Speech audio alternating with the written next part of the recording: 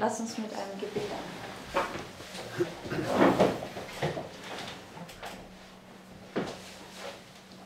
Dear Father in heaven, Lieber Vater im Himmel, I want to thank you for this new morning ich will dir danken für diesen neuen Morgen and for the worship. und für die Andacht. And I want to ask you that you please help us to be attentive, Und ich möchte dich bitten, dass du uns hilfst, aufmerksam zu sein, to see the points dass wir die Punkte sehen können and settle our minds into the truth, und dass unser Verstand in der Wahrheit gegründet wird, that we will have our minds as a mighty fortress. dass unser Verstand wie eine mächtige Festung sein kann. And I want to ask you that you will bless Brother Mark, Und ich möchte bitten, dass du Bruder Mark segnest, help him also to be led by the Holy Spirit and be clear in what he says. hilf ihm auch, dass er durch deinen Heiligen Geist geführt wird und klar ist in dem, was er sagt. Help all of us to remind the past points, that we'll be able to see the new ones. Hilf uns allen, dass wir uns an die vergangenen Punkte erinnern, dass wir auch die neuen sehen können. And bless also the people that are watching the live stream and trying to understand truth. Und segne auch die Leute, die über den Livestream zuschauen und versuchen, die Wahrheit zu verstehen. In Jesus' name, amen. In Jesu Namen. Amen.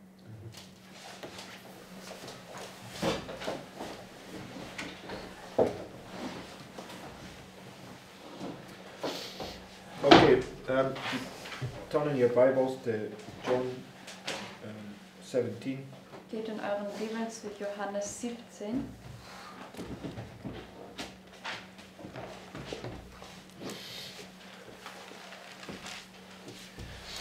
In verse 3. In Vers 3. It says, "And this is life eternal, that they might know thee, the only true God, and Jesus Christ, whom thou hast sent." Okay, so what does this verse mean? Was bedeutet dieser Vers? How do we know God? Wie können wir Gott kennen?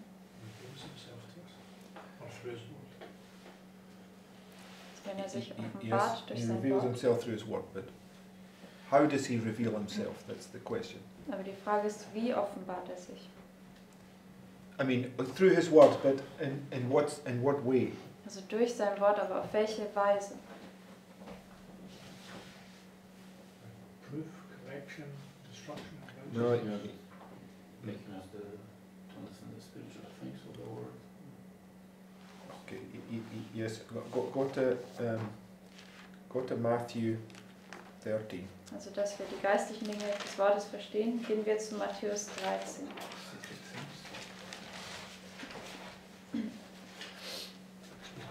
You can't understand the secret things unless you understand this point. Du kannst die geheimen Dinge nicht verstehen, es sei denn, dass du diesen Punkt verstehst. Verse 34. Vers 34. All these things spake Jesus unto the multitude in parables, and without a parable spake he not unto them, that it might be fulfilled which was spoken by the prophet, saying, I will open my mouth in parables. I will utter things which have been kept secret from the foundation of the world. So now I'll ask the question, how do we know God? Also jetzt frage ich nochmal die Frage, wie können wir Gott kennen?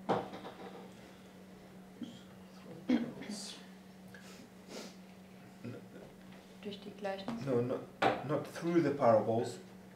The fact that he speaks parables to us, right? Also es ist die Tatsache, er spricht die Gleichnisse zu uns. Okay, because it tells us right here, right? So just go to Psalm 78.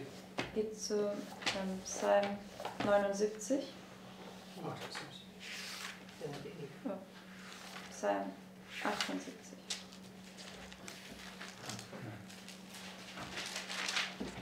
This is where he was quoting it from, right? Daher hat er das zitiert. It says, verse 1, Vers 1. Give ear, O my people, to my law. Incline your ears to the words of my mouth. So what are they to hear? Was sollen sie hören?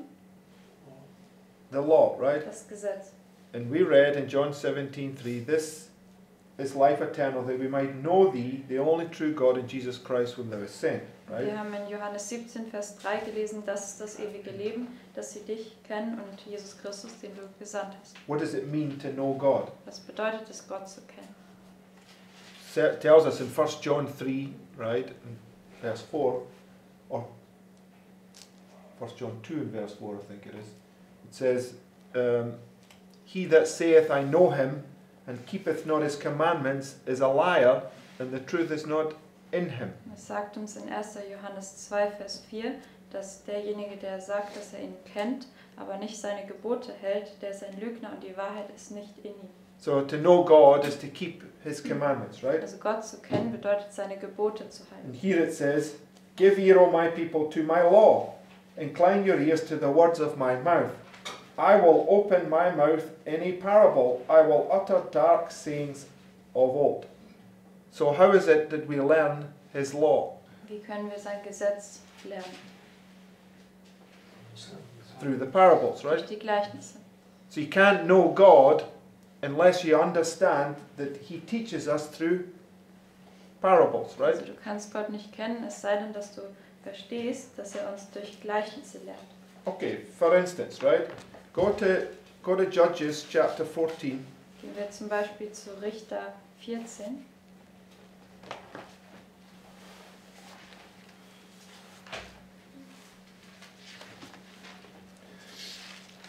And go to verse 12. Und zu Vers 12. And Judges 14 is speaking about Samson. Und Richter 14 spricht über Simson. Who is Samson? Wer ist Simson? Sorry? Nazareth. Nazirea? That might be true. That's not what I'm asking. I'm not asking who he is literally. Who does he represent? Also nicht wer buchstäblich ist, sondern wen er darstellt. Yeah, he represents Christ, right? Er stellt Christus dar. And as Margaret said, he's a Nazarite, Jesus of Nazareth, Er right? ist ein Nazirea, Jesus von Nazareth. Okay, in verse 12, what does it say? Was sagt es in Vers And 12? Samson said unto them, I will now put forth a riddle unto you, if ye can certainly declare it me within the 7 days of the feast, and find it out, then I will give you 30 sheets and 30 change of garments. But if ye cannot declare it me, then ye shall give me 30 sheets and 30 change of garments. And they said unto him, put forth thy riddle, that we may hear it. So how was Samson speaking to them? Wie hat Simson zu ihnen gesprochen? In a parable, right? Ein Gleichnis. Because it says in Ezekiel 17 that put forth a riddle, put forth a parable. It's the same thing, right? In Hesekiel 17 sagt er hat ein Rätsel gesprochen oder ein Gleichnis, das ist dasselbe. Okay, and God is represented through this Godhead, right? Und Gott wird durch diese Gottheit dargestellt. So in the Old Testament was the time of the Father. Und das Alte Testament war die Zeit des Vaters. Okay, how was the Father represented, or how did the Father speak to us in the Old Testament? Wie hat der Vater zu uns gesprochen im Alten Testament? Through the Word, Durch right? das Wort. Okay, right, and then when you come to the New Testament, he speaks to us directly, or the time period of the Son, he's speaking now to us directly, right? Wenn man zum Neuen Testament kommt, ist es die Zeitspanne des Sohnes und er spricht jetzt zu uns direkt. So what should have been the greatest evidence that this was his son? Was hätte der größte Beweis sein sollen, dass dieser sein Sohn war? That he spoke in parables, Dass er in right? Gleichnissen gesprochen hat. Okay, and the third part of the Godhead is the Holy Spirit, right? Der dritte Teil der Gottheit ist der Heilige Geist. And when that Holy Spirit is poured out, we're now in that dispensation, Und right? wenn der Heilige Geist ausgegossen wird, sind wir in dieser Zeitspanne. Okay, and technically, Pentecost was prefiguring that dispensation, Und right? technisch gesprochen hat Pfingsten dieses Zeitalter vorausgeschaltet. Okay, and that will repeat, right? Und das wird sich wiederholen. So when the Holy Spirit comes, it says he will guide you into all truth. Es sagt, wenn der Heilige Geist kommt, wird er uns in alle Wahrheit führen. So what will the Holy Spirit teach you to understand? Was wird also der Heilige Geist dich lernen zu verstehen? All the secret things, right? Alle Gleichnisse, die Geheimnisse. Okay, so what is the Lord opening up to us right now? Was öffnet uns der Herr gerade jetzt? The parables, right? Gleichnisse. So you can be sure, right, that God is leading us in the sense that He is opening us to the secret things and leading us down to the conclusion of all those parables, right? Ihr könnt euch sicher sein, dass Gott uns führt und weil er uns eben diese Gleichnisse offenbart oder die Geheimnisse und das führt uns dann zu der Schlussfolgerung oder zum Höhepunkt von all diesen Dingen. Satan counterfeits that, right? Satan fälscht das. During the Old Testament you had paganism, right? Während des Alten Testaments, da war das Heidentum. The dragon, the father, Der Drache, der Vater. right? And then was followed by papalism, his son, Dann war right? es gefolgt vom Papsttum, das war sein Sohn. And then lastly, this false prophet is going to bring this false spirit down, right? Zuletzt wird dann der falsche Heilige Geist, also der falsche Prophet den falschen Heiligen Geist runterbringen. Right? Richtig. Okay, so we can see, right, that but the false Holy Spirit is going to lead them to understand things literally and not spiritually, right? Wir werden sehen, dass der falsche Heilige Geist sie dazu führen wird, Dinge buchstäblich zu verstehen und nicht geistlich. Okay, so Matthew 24 is a parable, Matthäus 24 ist ein Gleichnis. right? And it's the first Christ, he doesn't use symbolic language in this parable, right? Christus benutzt in diesem Gleichnis keine symbolische Oh, I Sprache. mean, that's not entirely true, but what I'm saying is he uses things like, he's using events that are coming, right? And he wants them to bring them in conjunction with all the parables, Also right? das ist nicht ganz wahr, aber er benutzt also Ereignisse, die kommen werden und er möchte, dass sie das in Verbindung mit all den Gleichnissen verstehen. You understand what I mean? Versteht ihr, was ich meine? Matthew 24 is a parable, right? But he's not speaking in language like seed and plants, and I mean he does. He says when you should see the fig tree, right? For instance, right? Also in Matthäus 24 benutzt er jetzt nicht nur diese Sprache über Samen und Pflanzen. Also zum Beispiel spricht er da schon über den Feigenbaum. No, not for example. I'm saying he does. He does when he says it. But what I'm saying, he's using events in that, right? And he wants us to understand these events in relation to all the parables. Also er macht das schon, zum Beispiel, er macht das schon durch den Feigenbaum, aber er benutzt eigentlich Ereignisse, um uns zu verstehen, zu geben, ja, diese Gleichnisse verstehen zu geben. Okay. For instance, right? Matthew 24, right? Deals with, in Matthew 24 verse 15, Also gehen wir zum Beispiel zu Matthäus 24, Vers 15. right? It's dealing with the papacy. Da handelt es über das Papsttum. But Luke 21 and verse 20 is dealing with pagan Rome. Aber Lukas 21, Vers 20 handelt über das heidnische. But they're both teaching the exact same truth, Aber right? beides lehrt genau dieselbe Wahrheit. They're both teaching the same time period at the end of the world, Beides right? lehrt dieselbe Zeitspanne am Ende der Welt. Right? In Luke 21:20 it talks about how Cestes comes, but it's leading you down to when Titus is going to come and destroy Jerusalem. Lukas 21, Vers 20 spricht darüber, wenn Cestius kommt, aber es führt dich dann hinunter, wenn Titus kommen wird, um Jerusalem zu zerstören. So why does he parallel that with the 1260? Und warum setzt er das mit der 1260 parallel? Because they're to be brought together line upon line, right? Sie sollen Linie auf Linie zusammengebracht werden. Right? And when you go to 2 Thessalonians, Wenn wir zu 2. Thessalonicher gehen,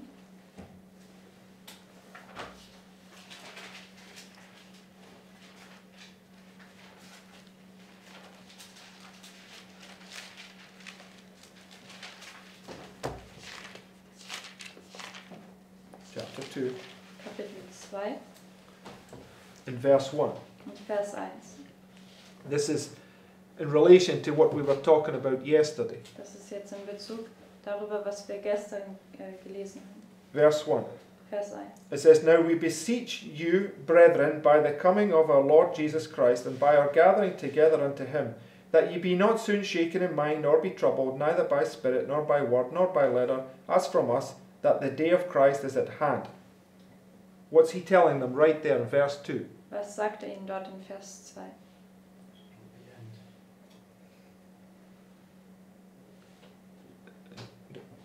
I don't know that he's saying that. Just read what it's saying.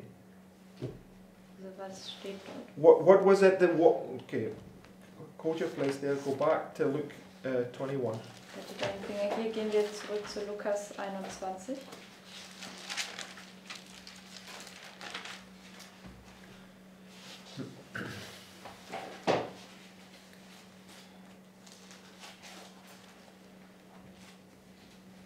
In verse 8. Vers 8. And he says, Take heed that ye be not deceived. For many shall come in my name, saying, I am Christ, and the time draweth near. What do they say? Was sagen sie?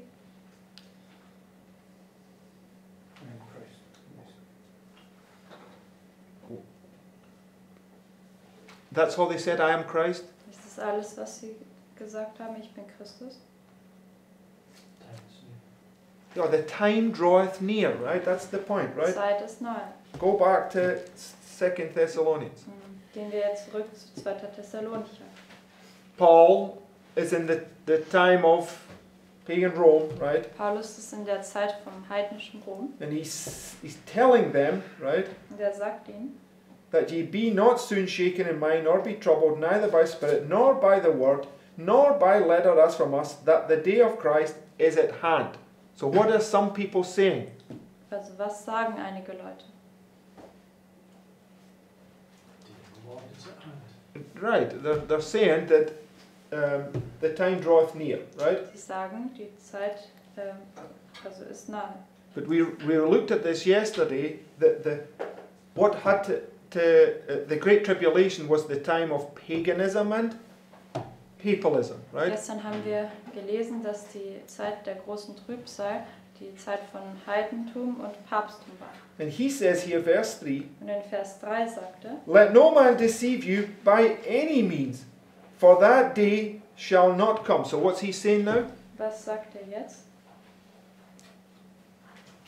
That the day is not at hand.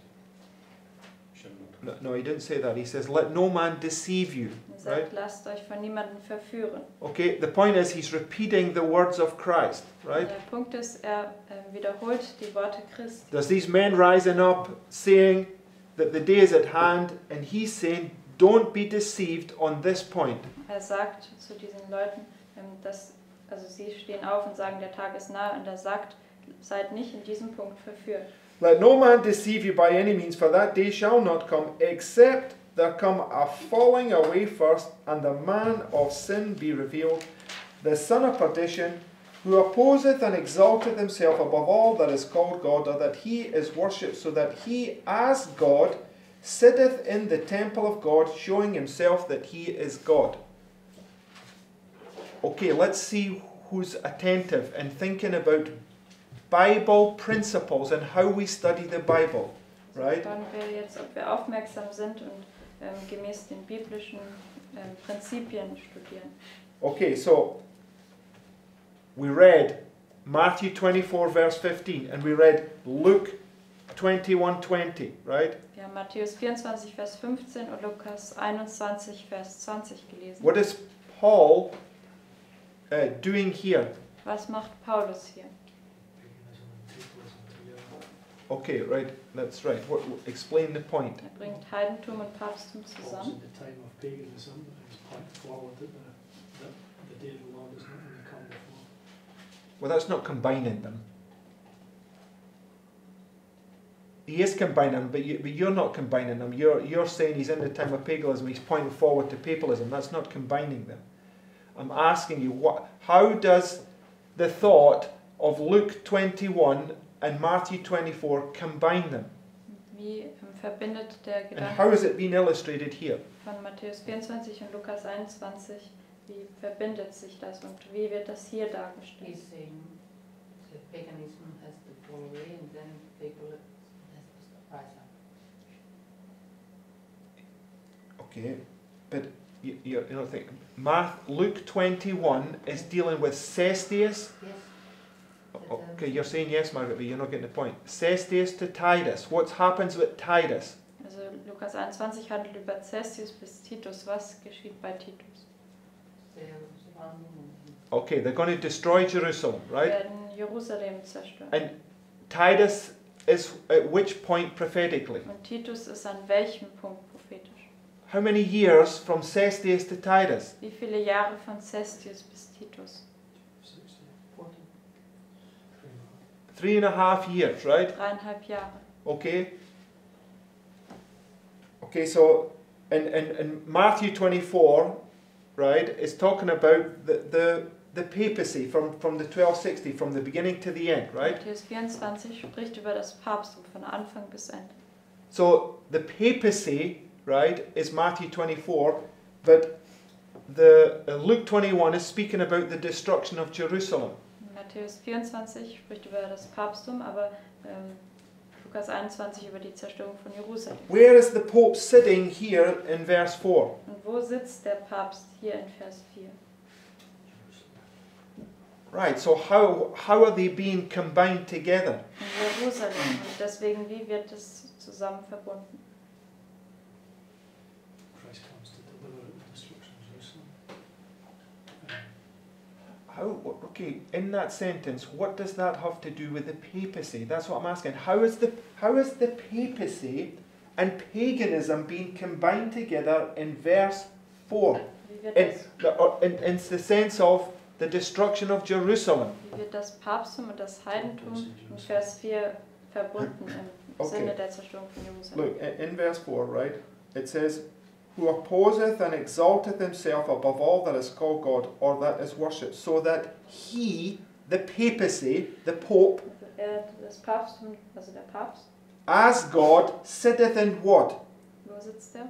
Jerusalem, the temple. Okay, so the papacy, right, the Pope has to come into Jerusalem, right? Tempel von Jerusalem. Deswegen der Papst muss nach Jerusalem kommen. Okay, so the Pope is one dispensation, Titus is another dispensation, but this verse right here combines them both together, Und right? Der Papst ist ein Zeitalter und das Heidentum ein anderes Zeitalter, aber dieser Vers verbindet das jetzt hier zusammen. How did Paul know that? Woher wusste Paulus? Papacy didn't even exist, Das Papsttum hatte ja noch nicht mal existiert. right?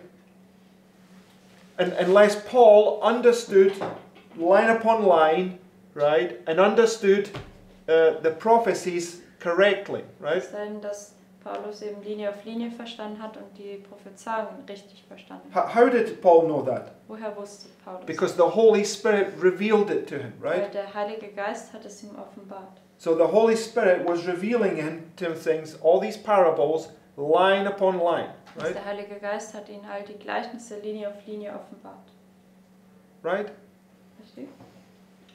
I mean, the Pope has got nothing to do with Jerusalem. And remember, because it says, that day shall not come, speaking about the very point that they're asking him in Matthew 24, Also right? der Papst hat eben nichts mit Jerusalem zu tun, aber denkt daran, dass dieser Tag wird nicht kommen. Also das ist derselbe Punkt, wo sie ihn auch fragen in Matthäus 24. Okay, and we read the quote, I think in one of the earlier presentations on this, that the Jews associated his second coming with the destruction of Jerusalem. Und denkt daran in ein Zitat, was wir mal früher in früheren Studien gelesen haben. Da stand, dass die Jünger haben den Tag des Herrn mit der Zerstörung von Jerusalem verbunden, Right? assoziiert. Okay, so, and when you go back to Luke, in fact, go back to Matthew 24, Gehen wir zurück zu Matthäus 24.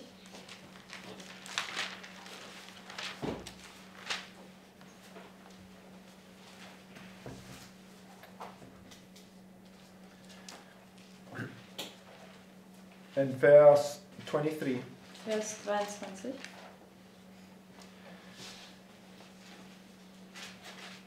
It says, Then if any man shall say unto you, Lo, here is Christ, or there believe it not. For there shall arise false Christs and false prophets, and shall show great signs and wonders, insomuch that if it were possible, they shall deceive the very elect. And Sister White uses this to speak about this last deception, Und right? Ellen White benutzt das, um über die letzte Täuschung zu sprechen. Where, yes, Liz?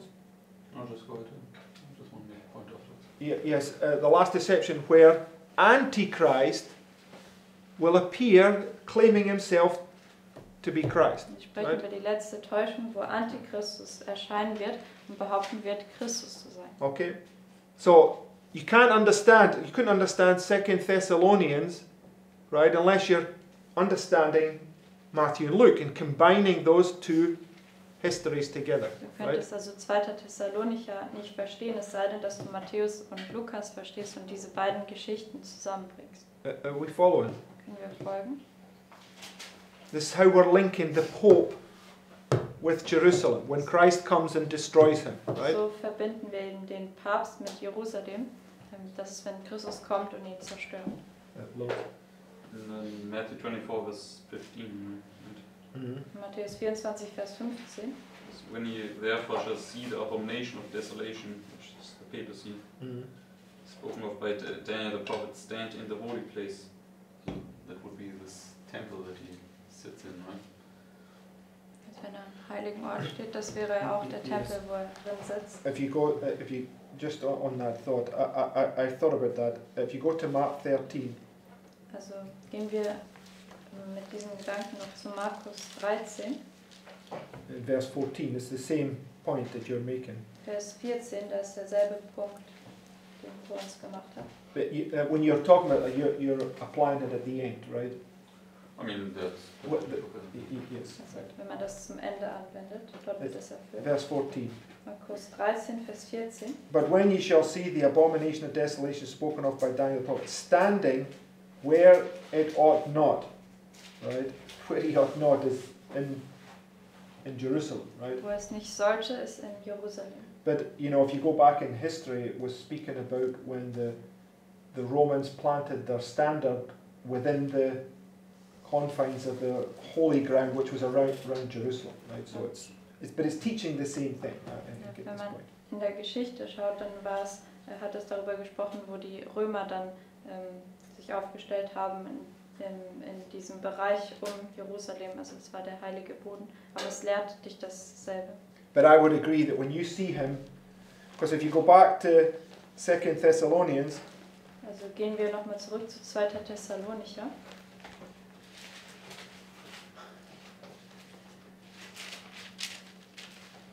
in verse 4, Vers 4, chapter 2, verse 4, Kapitel 2, Vers 4. it says, Who opposeth and exalteth himself above all that is called God, or that is worshipped, so that he as God sitteth in the temple of God. And this is the point that Paul is making. He's taken that from Matthew 24, Mark 13 and Luke 21 and making the same assessment, right? Also das ist eben, was Paulus hier nimmt. Er nimmt das von Markus 13, Matthäus 24 und Lukas 21 und er macht hier dieselbe Aussage. So he understands that Jerusalem is a symbol of his people, right? Er versteht, dass Jerusalem ein Symbol ist für sein Volk. Okay, and it says, so that he as God sitteth in the temple of God, showing himself that he is God. Remember ye not that when I was with you, I told you these things, and now ye know what withholdeth, that he might be revealed in his time.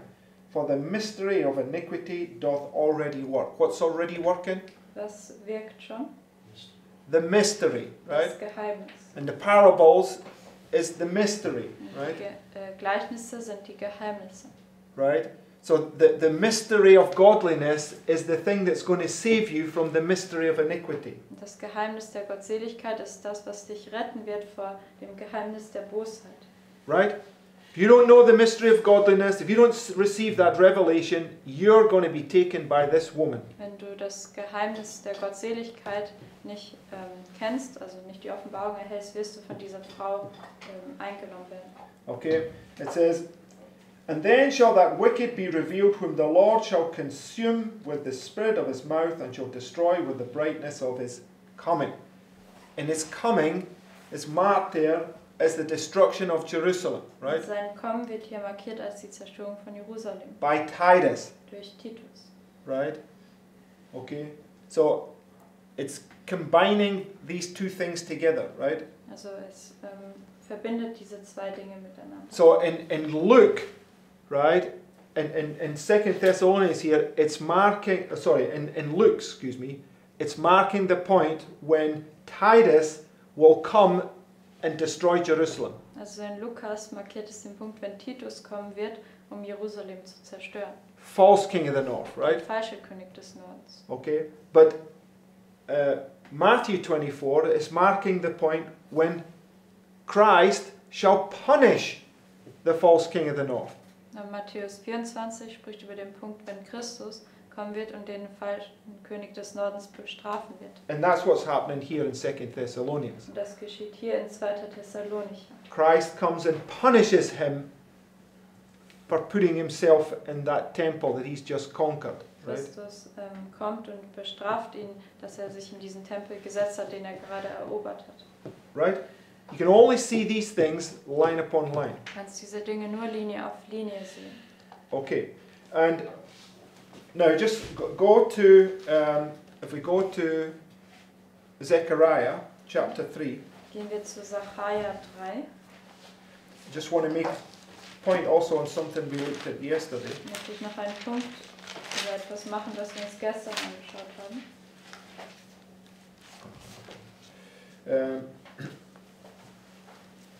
In Zechariah chapter 3, it's the Day of Atonement, right? Sacharja 3 spricht über den Versöhnungstag. The high priest in the most holy place. Der hohe Priester im Allerheiligsten. And his sins, right, are just about to be blotted out, right? Seine Sünden stehen kurz davor, ausgetilgt zu werden. Repent ye, be converted, that your sins may be blotted out when the times of refreshing shall come. Sister White says, in the day of atonement, right? Also tut Buße, bekehrt euch, dass eure Sünden ausgetilgt werden, wenn die Zeiten der Erfrischung kommen. Und Ellen White sagt, das ist im Versöhnungstag. Okay, and if we go,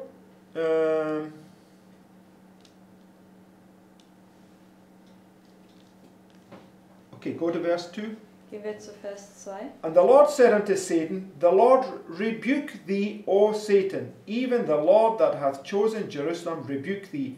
Is not this a brand plucked out of the fire? What's this talking about, David? Über was spricht das? Yeah, the fiery furnace. So what about it? Den Feuerofen, was ist damit? What did we discuss yesterday? The end is the time where it's cut short, right? Also das Ende ist die Zeit, wenn es verkürzt wird. And he delivers you from the fiery furnace, Und right? er befreit dich aus dem Feuerofen. So if you want an evidence to show that the deliverance from the fiery furnace is when he delivers you in the Day of Atonement, is when he blots out your sin, Also right? wenn ihr einen Beweis braucht, dass die Zeit, wo er dich befreit aus dem Feuerofen, am Versöhnungstag ist, dann, It's when he blots out your sin. wenn er deine Sünden austilgt, ist das. Right? You see that? Könnt ihr das sehen? Okay, and we discussed the point yesterday. If you just go to Romans chapter 9. Und jetzt, den Punkt haben wir gestern besprochen, gehen wir zu Römer 9.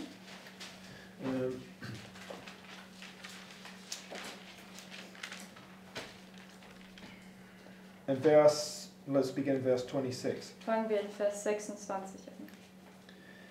And it shall come to pass that in the place where it was said unto them, Ye are not my people, there shall they be called the children of the living God.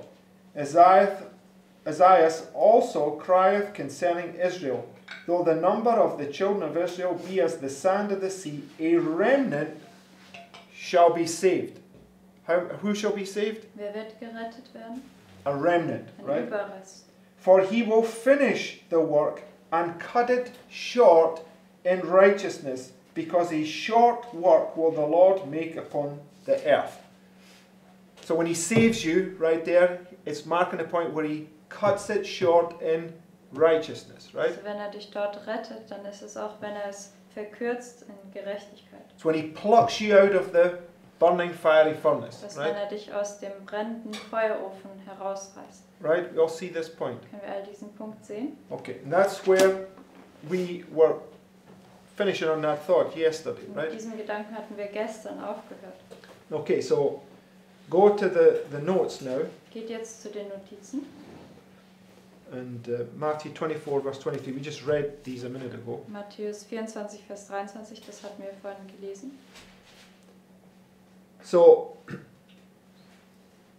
it says, Then if any man shall say unto you, Lo, here is Christ, or there believe it not, for there shall arise false Christs and false prophets, and shall show great signs and wonders, insomuch that if it were possible, they shall deceive the very elect. Now, where did Sister White,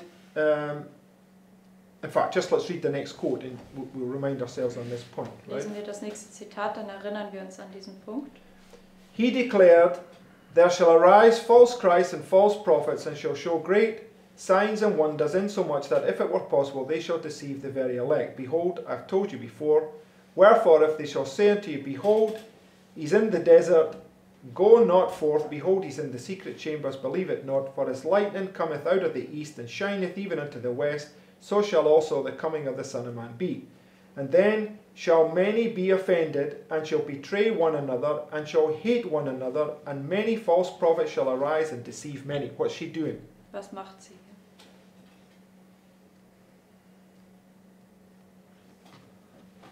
First half, 1924. Yes, just turn back to Matthew 24. Also geht in eurer Bibel zu Matthäus 24. Sie verbindet die erste Hälfte mit der zweiten.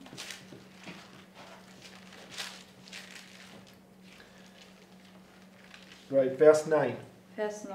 And verse 9 is the end, right? Vers 9 ist das Ende. This is what he's pointing them to this beginning here, just to show that this is what's going to happen just before I come, right? Also er weist sie hier auf diesen Anfang, um nur zu zeigen, was passieren wird, kurz bevor er kommt. All these are the beginning of sorrows. Then shall they deliver you up to be afflicted, and shall kill you, and ye shall be hated of all nations for my name's sake. And then shall many be offended, and shall betray one another, and shall hate one another, and many false prophets shall arise and deceive many. So she's paralleling this with verse 23 and 24, right? Sie setzt das hier parallel mit Vers 23 und 24. Right? Again, showing you that it's at the same point, Das right? zeigt dir wieder, dass es am selben Punkt ist. It's all bringing you down to this little box at the end, this final test, right? Führt dich hin zu dieser letzten kleinen Box, dieser finale Test. Whether it be this one or this one, the principles are the same, right? Ob das jetzt die hier oder die hier ist, die Prinzipien sind dieselben. Okay, so, but the point I want to make is Matthew 24 is pointing you down to this end, Der right? Punkt, den ich machen will, Matthäus 24, weist dich auf das Ende hin. Sister White takes the principles of that at the seventh plague and applies it here, because that's where they get delivered, Herr right? White nimmt die Prinzipien davon und setzt es an der 7. Plage hier hin, weil dort werden sie befreit. Okay, so go to Matthew 24 Gehen wir zu Matthäus 24, and verse 25. Vers 25.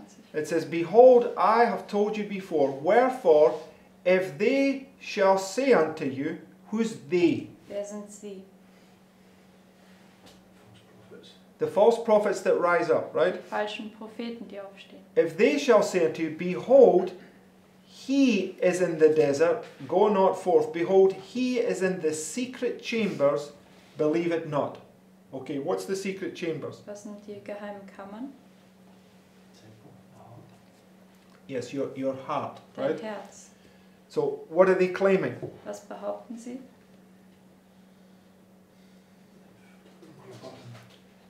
Yeah, they're claiming the mystery of godliness, right? Sie sagen, Christus ist ihnen. Also sie behaupten, dass sie das Geheimnis der Gottseligkeit haben. Right? Richtig? Okay, but what really is it? Aber was ist das in Wirklichkeit? It's the mystery of iniquity, Es ist right? das Geheimnis der Bosheit. It's 2 Thessalonians, right? Es ist 2. Thessalonicher. Because who's in their temple? Weil wer ist in ihrem Tempel? Right. It's the man of sin in their heart, Es ist right? der Mensch der Sünde in ihren Herzen. And it's revealed, Und es right? wird offenbart. Okay, the Pope going into the literal temple is just an illustration of the man of sin being revealed in the heart, Der right? Papst, der in den buchstäblichen Tempel geht, ist nur eine externe Darstellung von dem Menschen der Sünde, der im eigenen Herzen offenbart wird. So when these false prophets rise up here internally and say they're holy, you know that it's this time you've got to flee, right? Also wenn diese falschen Propheten hier aufstehen und sagen, sie sind heilig, und dann weißt du, dass es diese Zeit ist, dass du fliehen musst. Right? Everybody get that point? Kann jeder den Punkt sehen? Everybody get that point? Versteht Yes. jeder den Punkt? So it's marking this point. You can now see prophetically that this is a fulfillment of 2 Thessalonians, and you need to flee, right? Markiert dann diesen Punkt, wo du dann sehen kannst, dass das eine Erfüllung, also eine prophetische Erfüllung von 2. Thessalonicher ist, und dann musst du fliehen. Okay, it's talking about fleeing to Christ, Und right? das bedeutet, dass man zu Christus fliehen soll. Okay, so because in verse 27 Bei den Vers 27, it says, "For as lightning cometh out of the east and shineth even unto the west, so shall also the coming of the Son of Man be." So he's telling you how how Christ will come, right? das sagt dir, wie Christus kommen wird. And Christ will not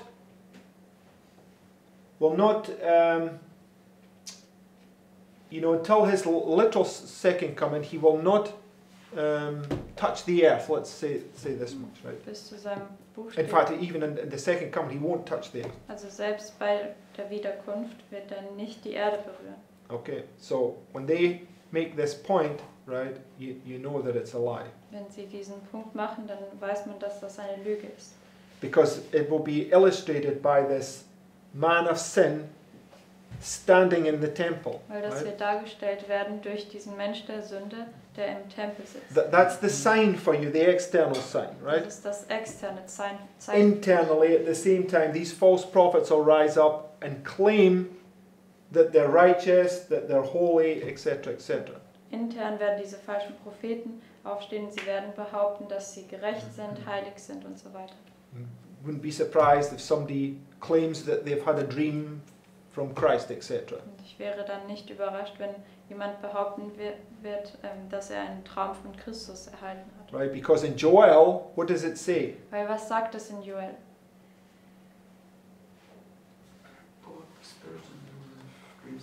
Yes, there'll be dreams and visions, right? Also er wird den Geist ausgießen, dort wird es Träume und Visionen geben. Okay, so go to Matthew 24, verse 29. Gehen wir zu Matthäus 24 und Vers 29. It says, immediately after the tribulation of those days. So this is the point where he cuts it short, Das ist right? jetzt der Punkt, wenn er es verkürzt. Right?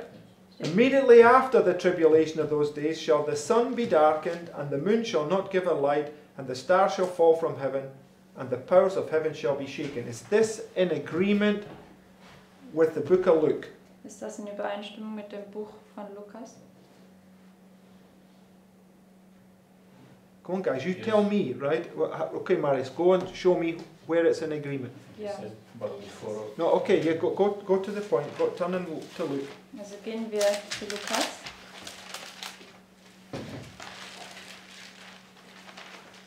yes, 11 And verse 10 also. Lukas 21, Vers 10. Okay, read 10 through to 13, Marius. 10 bis 13. Nation shall rise against nation and kingdom against kingdom, and great earthquakes shall be in diverse places, and famines and pestilences and fearful sights, and great signs shall there be from heaven. So what is that? Was ist das? The shaking of the heavens. Heavens and the earth, Die right? Erschütterung von Himmel und Erde. Okay. And then it says, but before all these, So but before the shaking of the heavens and the earth, Also right? vor der Erschütterung von Himmel und Erde they shall lay their hands on you and persecute you, delivering you up to the synagogues and into prisons, being brought before kings and rulers for my name's sake, and it shall turn to you for testimony. Right, okay, so there's the point. This is where these false prophets are going to rise up, right? Das ist der Punkt, da werden die falschen Propheten aufstehen. Because when you go back to Matthew 24 Wenn er zurück zu Matthäus 24 geht and verse 9, und Vers 9, it's the same point, right? ist derselbe Punkt. Then they shall deliver you up to be afflicted and shall kill you and shall be hated of all nations for my name's sake. And verse 11, Vers 11. and many false prophets shall arise and deceive many, right? So it's showing us that this point, just before Christ comes, right, this is going to happen. This is the main sign that you're to see, right? Also das zeigt uns kurz bevor Christus kommt, dass es dann was passiert. Das ist das Hauptzeichen, was du sehen sollst. Okay, so you're not to be deceived when they say, right, at the beginning here, the time is nigh at hand, Du right? sollst also nicht verführt werden, wenn sie hier am Anfang sagen, die Zeit ist nahe. Okay, these things must first come to pass, Diese right? Dinge müssen zuerst geschehen. The sign you're looking for is when they surround Jerusalem, rise up and claim to be holy, and claiming to have Christ in them, right? Also das Zeichen, was du sehen sollst, ist, wenn sie Jerusalem umlagern und wenn sie ihm sagen, dass sie behaupten, sie sind heilig und Christus in sich haben. And you have to recognize God's voice, Und du right? musst Gottes Stimme erkennen. How will you know God's voice? Wie wirst du Gottes Stimme erkennen? For instance, right, just go to Genesis 22. Geht zum Beispiel zu 1. Mose 22.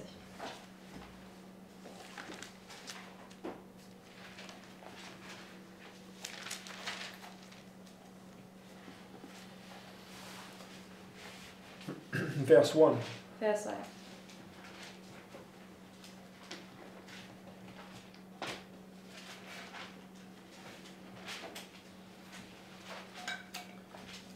It says, and it came to pass after these things that God did tempt Abraham, and said unto him, Abraham, and he said, Behold, here I am. And he said, Take now thy son, thine only son Isaac, whom thou lovest, and get thee into the land of Moriah, and offer him there for a burnt offering upon one of the mountains which I will tell thee of. Where was he to offer him? Wo sollte ihn opfern? On a mountain, Auf einem Berg. right? Okay, so how did Abraham know that this was God speaking to him? Woher wusste Abraham, dass das Gott war, der zu ihm sprach?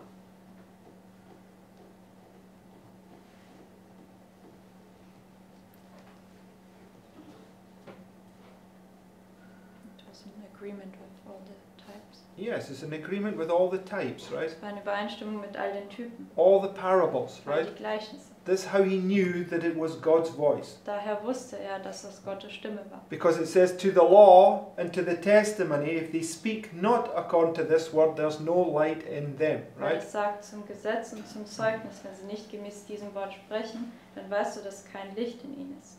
It was a great test of faith, Es right? war ein großer Glaubenstest. Faith cometh by Glaube kommt durch hearing, and das Hören und hearing by the word of God, right? das Hören durch das Wort Gottes. So Abraham had to be thinking about all the types in his mind, bringing them all together to understand that this was the Lord speaking to him, right? Also Abraham musste in seinem Verstand über all die Typen nachdenken, um dann zu sehen, dass das Gott war, der zu ihm sprach. Right? Richtig? Just like Paul understood through the Holy Spirit how to bring these two different histories together line upon line, So right? wie auch Paulus durch den Heiligen Geist dann verstanden hat, wie man diese verschiedenen Geschichten Linie auf Linie zusammenbringt. Okay, so go back to Matthew 24, Gehen wir zurück zu Matthäus 24, verse 29. Vers 29. It says, immediately after the tribulation of those days shall the sun be darkened, and the moon shall not give a light, and the stars shall fall from heaven, and the powers of heaven shall be shaken. So go to Joel chapter 2, Gehen wir zu Joel 2, verse 10. Vers 10.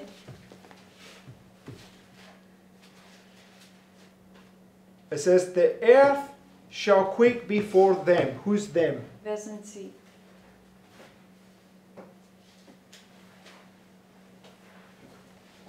The king of The false king of the north, der right? falsche König And he's des coming to Nordens. do what? Er kommt, um was zu tun? Okay, so who is it? If you parallel it with Luke 21, who is it? Er kommt, um Jerusalem zu zerstören. Wenn man das mit Lukas 21 vergleicht oder parallel setzt, wer ist das? Titus, right? Titus. Okay, so, and the destruction of Jerusalem was the second coming, right? Die Zerstörung von Jerusalem war die Wiederkunft. Okay, it says, the earth, immediately after the tribulation of those days shall this, oh, so what am I? Job 2, excuse me, Wir lesen Joel 2, verse 10. Vers 10. The earth shall quake before them, the heavens shall tremble, the sun and the moon shall be dark, and the stars shall withdraw their shining. What's that? Was ist das? Shaking of the heavens and the earth, Die right? Erschütterung von Himmel und Erde. And it's going to take place directly after they get delivered up, right? And they have this trying experience, right? Das wird stattfinden direkt nachdem sie ausgeliefert wurden und diese prüfende Erfahrung hatten. And in Joel chapter 1, what's the warning by the prophet for them to do? Und in Joel 1, was ist die Warnung durch den Propheten? Was sollen sie tun? To sigh and cry for all the abominations in their heart, Sie right? sollen seufzen und klagen für all die Gräuel in ihrem Herzen. Okay. It says, and the Lord shall utter his voice before his army, for his camp is very great, for he is strong that executeth his word, for the day of the Lord is great and very terrible, right? So when Titus comes, it's his army, and he executes his word, right? Wenn Titus kommt, ist das seine Armee und er führt das Wort aus. Okay, Putin, right? Putin. Putin's going to come and execute his word upon Jerusalem, right? Upon Kiev. Putin wird kommen und das Wort über Kiew, also Jerusalem, auszuführen. Okay, and back to Matthew 24, verse 30. Gehen wir zu Matthäus 24, Vers 30. It says, and then shall appear the sign of the Son of Man in heaven, and then shall all the tribes of the earth mourn, and they shall see the Son of Man coming in the clouds of heaven with power and great glory. And he shall send his angels with a great sound of a trumpet, and they shall gather together his elect from the four winds, from one end of heaven to the other. So these verses, I mean, I struggled with these verses for a long time. Also ich habe lange Zeit mit diesen Versen gerungen. But if you understand it this way, it's marking the point when it's cut short and he comes to deliver you, right? Wenn man das auf diese Weise anschaut, dann markiert es den Punkt, wenn er es verkürzt und er kommt jetzt, um dich zu befreien. Right, so let's look at some evidence for that. Schauen wir uns ein paar Beweise dafür an. Go to Matthew 25, verse 31. Geht zu Matthäus 25 und Vers 31. What's Matthew 25 in relation to Matthew 24? Was ist Matthäus 25 in Bezug auf Matthäus 24? The same parable, right? Dasselbe Gleichnis. Okay, so verse 31. Vers 31. When the Son of Man shall come in his glory. Now it's speaking here about the parable of the talents, right? Spricht es über das Gleichnis der Talente. When the Son of Man shall come in his glory, and all the holy angels with him, then shall he sit upon the throne of his glory, and before him shall be gathered all nations, and he shall separate them one from another, as a shepherd divideth his sheep from the goats. Now, who does the separating? Wer macht die Trennung? Angels, right? Die Engel. Okay, now where do we read that? Wo haben wir das gelesen?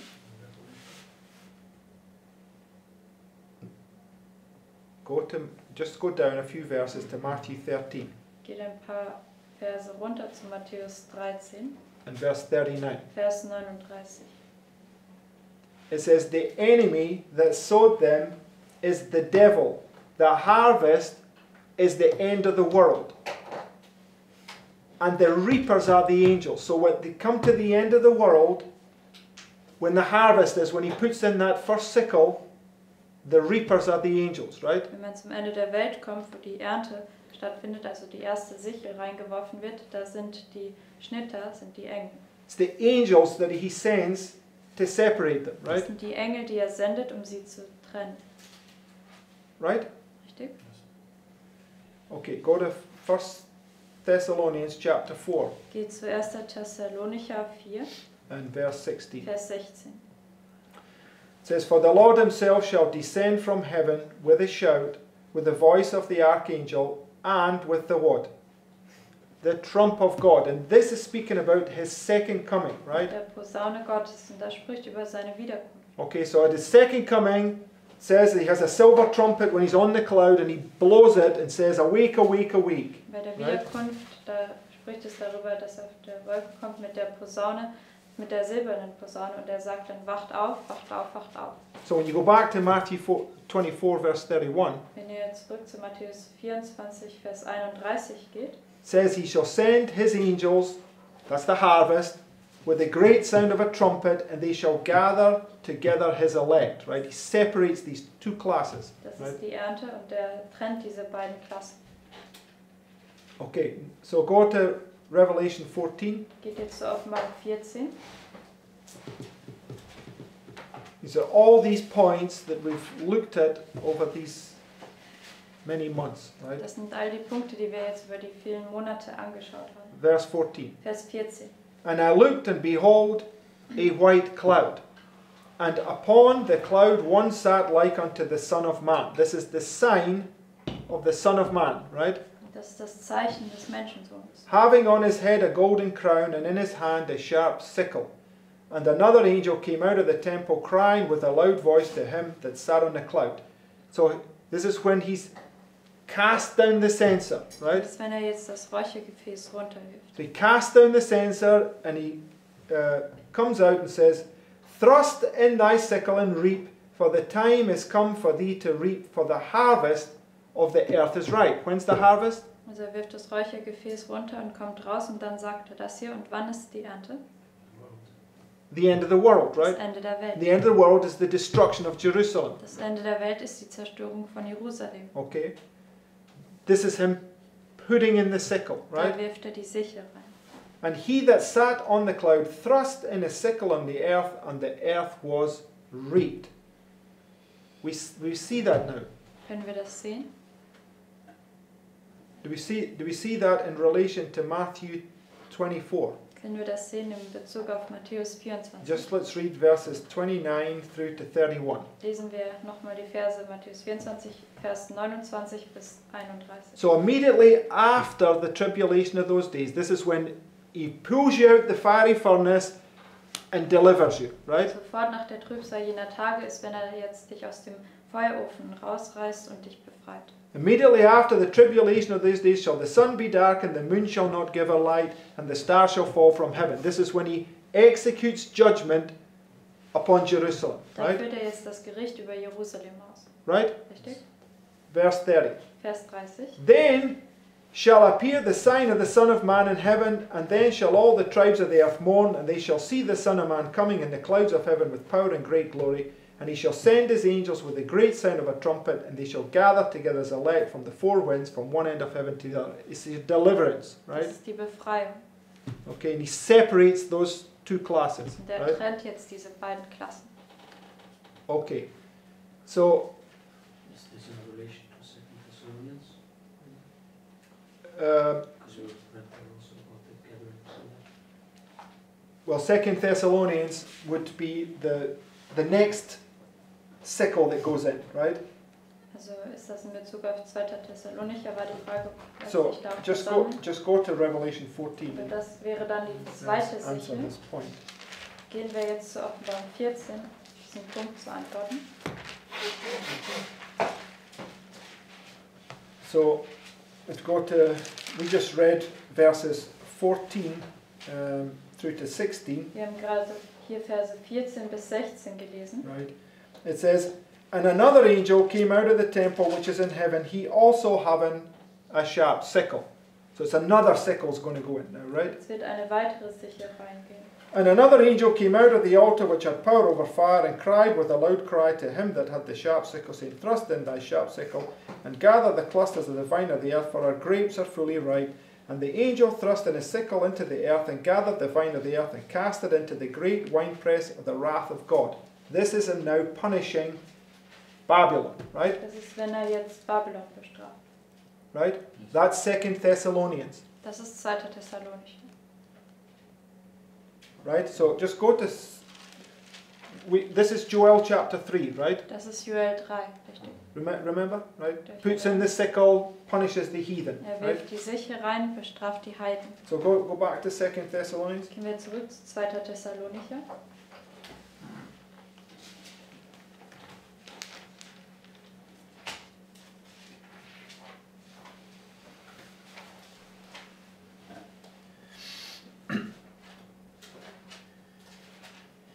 Verse 8. Vers 8. It says, and then shall that wicked be revealed. When's he going to be revealed? Also 2 Vers 8. Wann wird er offenbart werden? When he sits in that temple, showing himself that he is God, right? Wenn er in diesem Tempel sitzt und sich ausgibt, dass er Gott ist. Okay, this is in relation to the destruction of Jerusalem, Das right? ist in Bezug auf die Zerstörung von Jerusalem. So he's going to take Jerusalem, he's going to sit in there, right? Und wenn er Jerusalem einnehmen wird, dann wird er auch da sitzen. Okay, but it's for us I mean, they're going to come and do that, right? And then it's marking all these people they're going to murder right there, right? Also für uns wird das dann markieren, wenn sie, when they will destroy Jerusalem, he said. Yeah, when he sits in that temple, they're going to murder, right? Many people. That's what it's talking about. The destruction of Jerusalem is when he's going to murder all these people who have not got a connection with the Lord, right? Also wenn er in diesem Tempel sitzt, dann ist es auch die Zeit, wo er dann all diese Leute ermorden wird, die keine Verbindung mit dem Herrn haben. Das ist die Zerstörung von Jerusalem. Okay, as soon as he does that, this is when the Lord will deliver his people. Sobald er das tut, wird der Herr auch sein Volk befreien. Okay, because it says, verse 8, and then shall that wicked be revealed, whom the Lord shall consume with the spirit of his mouth, and shall destroy with the brightness of his coming, even him whose coming is after the working of Satan, with all power and signs and lying wonders. Right? Richtig. What did they have? Was haben sie? Power, signs, and lying wonders. Right? Kraft, Zeichen und lügenhafte Wunder. Because they deceive even the very elect, if it were possible. Weil Right? sie würden so, wenn es möglich wäre, auch die Auserwählten verführen. How do they deceive? Wie verführen sie? Revelation 13. In Offenbarung 13. Feuer. They bring fire down from heaven, Sie right? bringen Feuer vom Himmel. It's this marvelous working of Satan, right? These false miracles, right? Das wunderhafte Wirken Satans, diese falschen Wunder. Okay. Matthew 7. Many shall say to me in that day, Lord, Lord, have we not cast out devils, have we not done very many wonderful works in thy sight, In right? Matthäus 7 sagen sie, Herr, Herr, haben wir nicht Dämonen ausgetrieben und all diese wunderbaren Werke vor dir getan. So when he delivers, it's the time when he's going to destroy them, right? Also wenn er befreit, dann ist auch die Zeit, wenn er sie zerstört. Right? This verse 1, not verse 2. Sorry? Is verse 1 not talking about the first sickle? Also spricht Vers 1 nicht über die erste Sichel.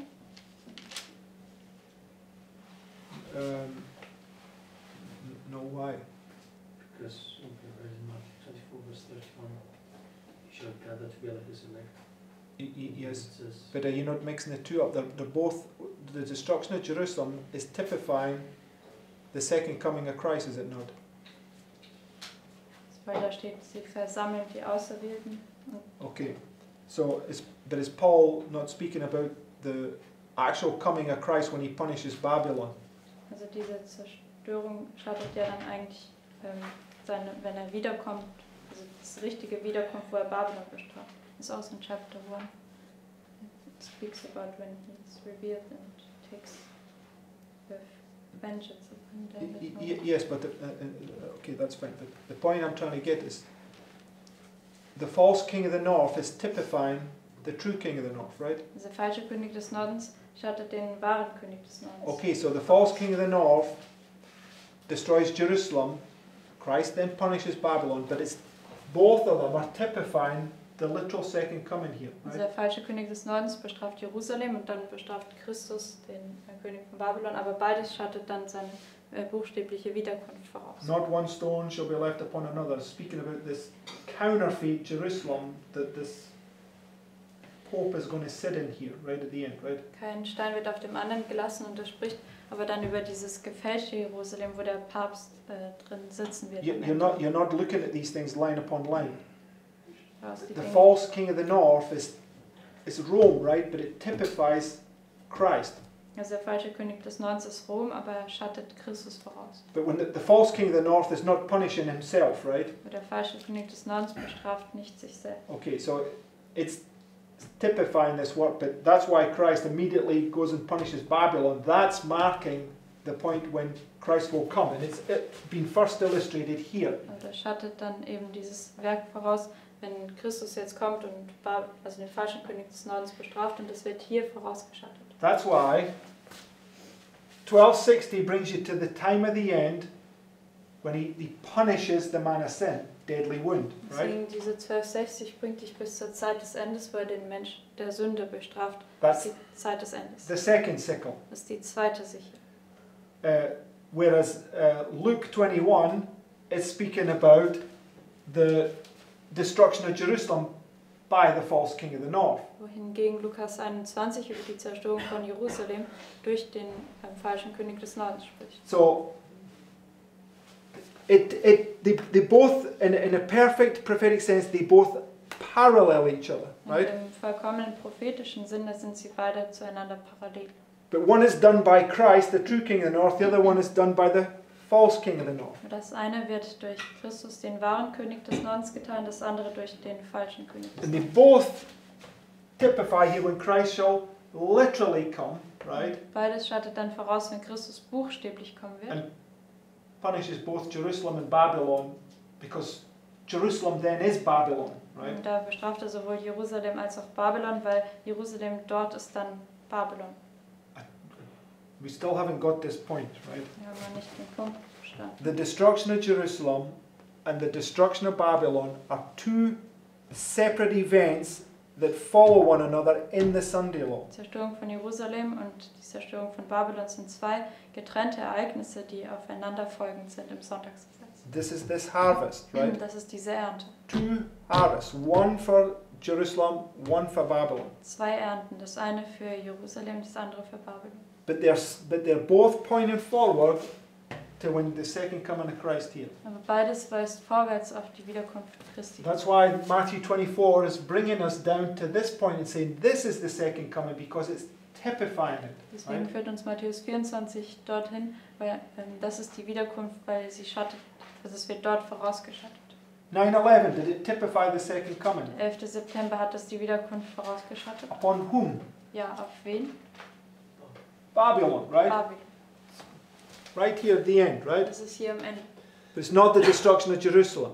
Aber das ist nicht die Zerstörung von Jerusalem. That happens directly before it, right? Das geschieht direkt davor. But it's also typifying the second coming, Aber right? das schattet auch die Wiederkunft voraus. Okay, we've got to wrap our heads around these things, Wir right? müssen unseren Kopf darum wickeln, sozusagen. Okay, last point that we'll make. Den letzten Punkt, den wir noch machen wollen.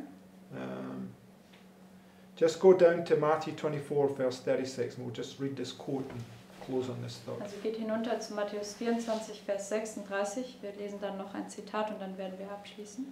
It says, "But of that day and hour knoweth no man, no, not the angels of heaven, but my Father only."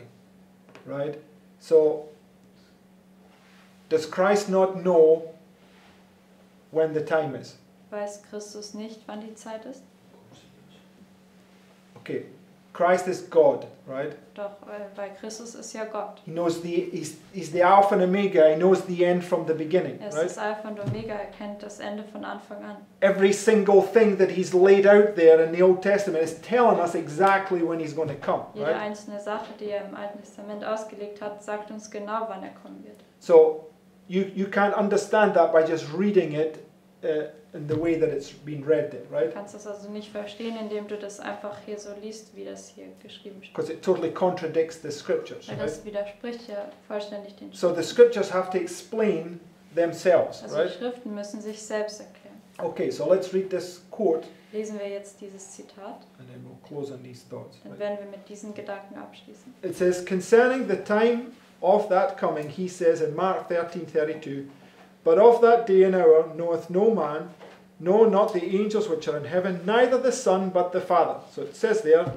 that the Son wouldn't know his own second coming, which he's prophesied about all down through the generations. Es Right? sagt hier, dass der Sohn nicht über seine Wiederkunft wissen würde, obwohl er das durch diese ganzen Generationen darüber prophezeit hat. And that would make him a created being, right? Das würde ihn zu einem geschaffenen Wesen machen. Right? Richtig? Okay. It says, it is thought by many that this passage proves that men are never to know the time. But if it proves this, it likewise proves that the Son of God himself is never to know the time.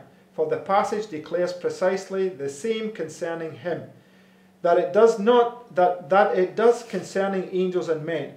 But can any person believe that our glorious Lord, to whom all power in heaven and earth is given, is and will remain ignorant of the time until the very moment that he comes to judge the world? No, it's impossible because he's God. Ja, das ist unmöglich, weil er Gott ist. And God knows all things before they come to pass, Gott right? weiß alle Dinge, bevor sie stattfinden. Okay. It says, and if not, then certainly this text can never prove that men may not be made to understand the time. An old English version of the passage reads, but that day and hour no man maketh known, neither the angels which are in heaven, neither the Son, but the Father. This is the correct reading according to some of the ablest critics of the age. Okay, but we're not to use the Hebrew, right? Wir sollen ja nicht das Hebräische. So the Bible must explain this point to us, Die Bibel right? muss uns also diesen Punkt erklären. Okay. It says, the word know is used here in the same sense as it is by Paul in 1 Corinthians 2 and verse 2. Paul well understood many things besides Christ and him crucified, but he determined to make known nothing else among them. So in the passage first quoted, it is declared that none but God the Father maketh known the day and hour, that is the definite time, the second coming of his Son.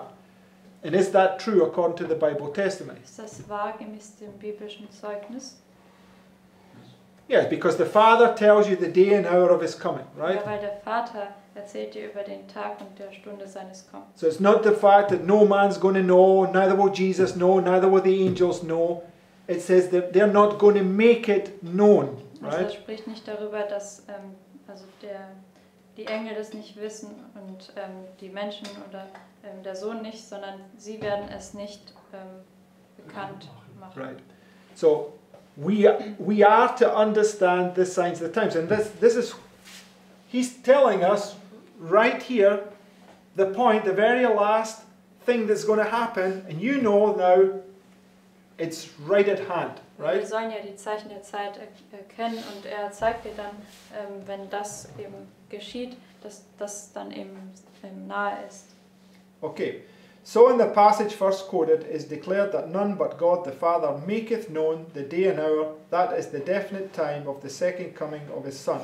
And this necessarily implies that God makes the time known. The Old Testament contains the testimony of the Father concerning his Son, and concerning the time of both his first and second comings.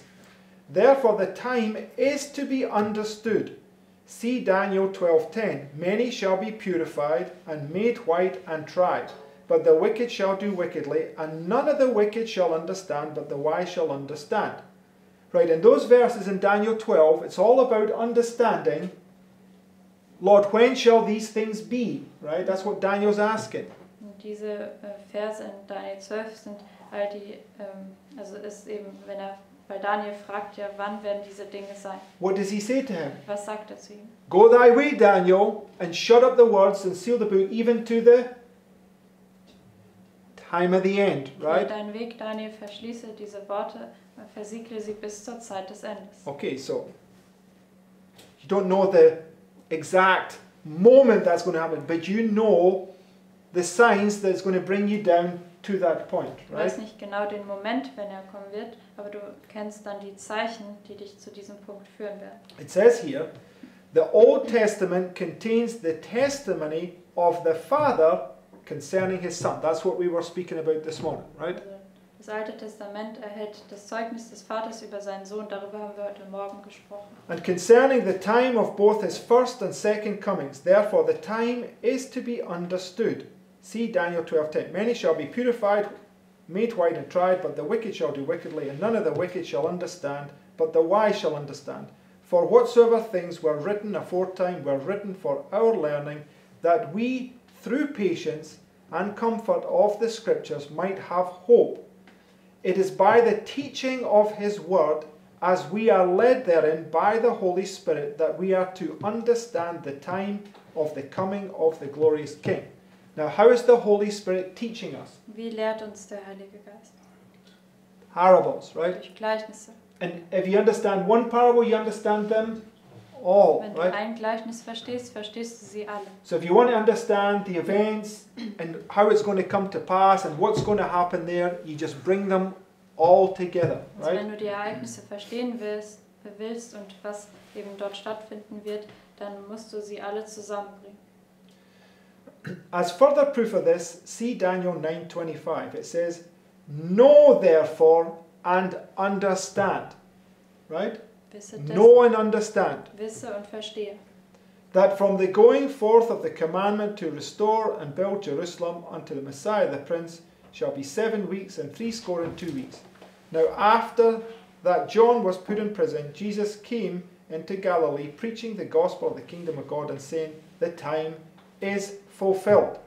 Right? So God's people are understanding the signs of the times. also Right? Gottes Volk verstehen die Zeichen der Zeit. They're understanding the events that lead down to the close of probation. Sie verstehen die Ereignisse, die hinführen zum Ende der Gnadenzeit. They will understand when they're in the judgment of the living. Sie werden verstehen, wann sie im Gericht der Lebendigen sind. And they'll understand that Christ's coming is imminent. Und sie Right? verstehen dann, dass Christi Wiederkunft kurz davor ist. Okay. It says,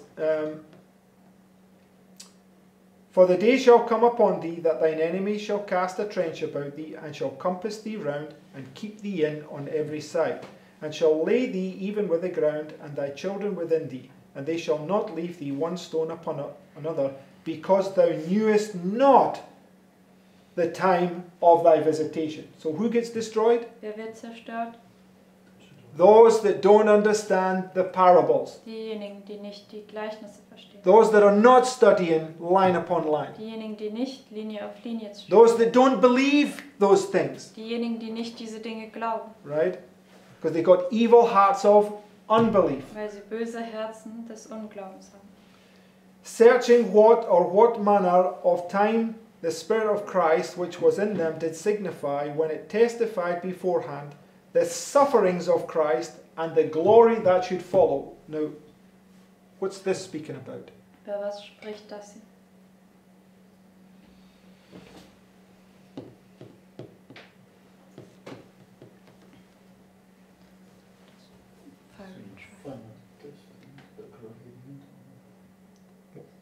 Are you sure, Maris? Also der finale Test. Okay, und die then say it Herrlichkeit like you're sure, right? Yes, it's speaking about this time when you're going to get delivered up. That's the sufferings of Christ, right? spricht über die Zeit, wenn du ausgeliefert wirst, das sind die Leiden Christi. It's where they're going to treat you like they treated him, right? Da werden sie dich so behandelt, wie sie ihn behandelt. They're going to accuse you falsely. Sie werden dich falsch anklagen, They're going to deliver you up. They're going to persecute you, werden right? dich ausliefern und verfolgen. But what follows it? Was folgt dem aber? The glory. Die Herrlichkeit. Where do we see that? Wo können wir das sehen? In the temple on the mount, right? Im Tempel, Ezekiel 40 to 43. auf dem Right? Berg, in Hesekiel 40 bis 43. It says, He hath appointed a day in which he will judge the world in righteousness.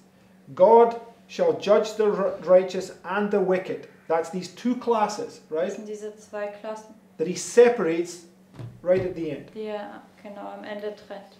For there is a time there for every purpose and for every work.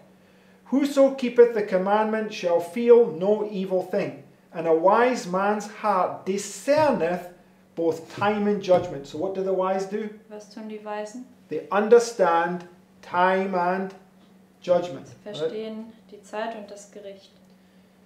I hearkened and heard, but they spoke not aright. No man repenteth him of his wickedness, saying, What have I done? Every one turned to his course, as the horse rusheth into the battle. So this is what the unrighteous will do. They will not repent and say, they will justify themselves, Das right? tun die Ungerechten, die werden nicht Buße tun und werden sich selbst rechtfertigen. Yea, the stork in the heaven knoweth her appointed times, and the turtle and crane and the swallow observe the time of their coming, but my people know not the judgment of the Lord. They don't know the time of their visitation. Kennen nicht das Gericht des Herrn, sie kennen nicht die Zeit ihrer Heimsuchung. How do ye say we are wise, and the law of the Lord is with us? Lo, certainly in vain made he it. The pen of the scribes is in vain. The wise men are ashamed, they are dismayed and taken. Lo, they have rejected the word of the Lord, and what wisdom is in them? The days of visitation are come, the days of recompense are come. Israel shall know it. The prophet is a fool, the spiritual man is mad. And that knowing the time, that now is high time to awake out of sleep. What time is it? Welche Zeit ist es? Time for us to awake out of sleep, Es right? ist Zeit für uns, aus dem Schlaf aufzuwachen. If we understand and really believe the signs of the times, Wenn right? wir die Zeichen der Zeit verstehen und wirklich glauben. Right? Richtig? Otherwise, we won't pay any heed to it, and when we will justify our actions, right? Sonst werden wir das nicht tun. Wir werden nicht darauf achten und unsere Handlungen rechtfertigen. We will be the Pharisee, Wir right? werden der Pharisäer sein. Everybody see this point, so how they're all coming together, Kann right? jeder diese Punkte sehen, wie sie alle zusammenkommen? Right? Okay. So, and the very, we're not going to read through it all, but the last thought is the days of Noah. There's two classes, right? Und der letzte Gedanke ist, das werden wir jetzt nicht lesen, aber in den Tagen Noahs gibt es eben diese zwei Klassen. Noah's just speaking about the closed door, when the ark shut, right? Und Noah spricht über die geschlossene Tür, als die Tür der Arche sich verschlossen hat. Okay, because it just says there'll be two in the field, two women grinding at the mill. It's always about these two classes, right? Es steht dann, es sind zwei im Feld oder zwei Frauen, die mahlen, und das spricht immer über die zwei Klassen. Amen. Amen.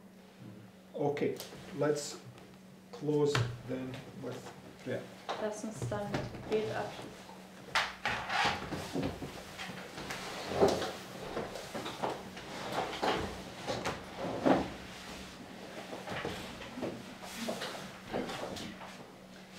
Dear Heavenly Father, I thank you for this understanding of your word that you're giving us, Lieber himmlischer Vater, ich danke dir für das Verständnis deines Wortes, was du uns gibst, that we can be sure that you are leading us into all truth.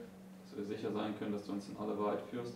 Help us only to take heed to these words and believe them, Hilf uns nur Acht zu haben auf diese Worte und sie zu glauben, that we would know the time of our visitation, dass wir die Zeit unserer Heimsuchung erkennen können and that we would study more in your word, that we don't get deceived. und dass wir mehr in deinem Wort studieren mögen, damit wir nicht verführt werden. And I thank you for these clear illustrations, Und ich danke dir für diese klaren Darstellungen and help us to lay them all in our hearts, und bitte hilf uns, sie alle in unser Herz zu legen. and help us that all our vain and foolish thoughts would be removed from there. Und hilf uns, dass alle unsere nichtigen und törichten Gedanken rausgenommen werden können. And we want to thank you that your plan of salvation is perfect and that you want us to lead us to this mystery of godliness. Und danke, dass dein Erlösungsplan vollkommen ist und dass du uns zu diesem Geheimnis der Gottseligkeit führen möchtest. In Jesus' name, In Jesu Namen. Amen.